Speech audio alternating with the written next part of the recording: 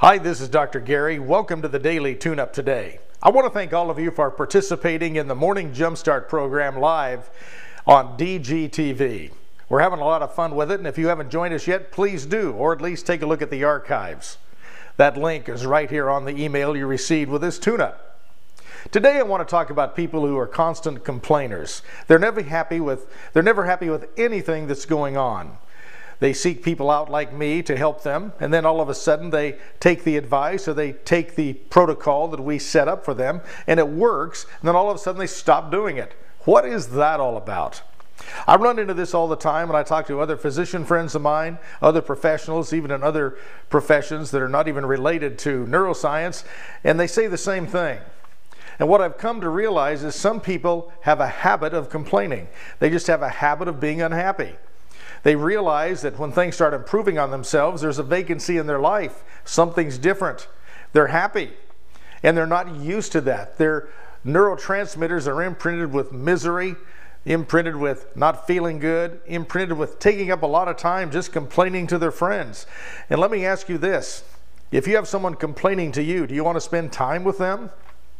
We have to really take a look at this behavior that's in many of us. I mean, I've even had the same challenge myself sometimes. Got good advice, all of a sudden quit doing it, right back where I was. If you've been given a protocol by a doctor, or even me, or someone like me, and maybe it's simple as vitamins, maybe it's simple as just a breathing exercise, and it works for you, and then you stop doing it, and then you're miserable again, and you're consciously knowing that you stopped doing it, what is that about? Ask yourself, what is your intentions behind that? If your intentions behind that is you just don't want to do it, there could be an underlying issue with you that has you imprinting unhappiness as your normal set point. If unhappiness and misery and complaining is your normal set point, you can do something about that, and it starts with the way you talk to yourself. And it also starts with seeking out a professional that's going to do something other than prescribe drugs to you, that's actually going to zero in and chunk down on what specifically is bothering you.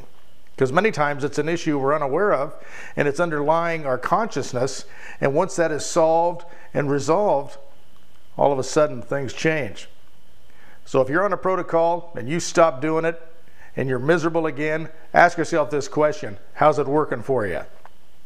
Really think about that with yourself, or if you have a friend that is like that and they come back and complain to you after they had the problem solved, and now they're back to their old self again, miserable again, and you find out they stopped doing what was working, ask them what was their intention in doing that. You might get an interesting answer. So until tomorrow, let's take a look at that and really examine yourself. Are you like that? And if you find yourself looking at the darkness rather than the sunshine all the time, is it because you like it dark better? Or do you really want to find sunshine, and you really want to look at life in a new way, in a bright way, in a happy way? And if you do, then it's your responsibility to do something about it. And if someone reaches out to help you and you choose not to do it, that's your challenge. So until tomorrow, this is Dr. Gary, remembering the Jumpstart, 7 a.m. Pacific time in the morning, live here on DGTV and on the Tune-Ups. Until tomorrow, I'm wishing you an extraordinary day. Bye-bye.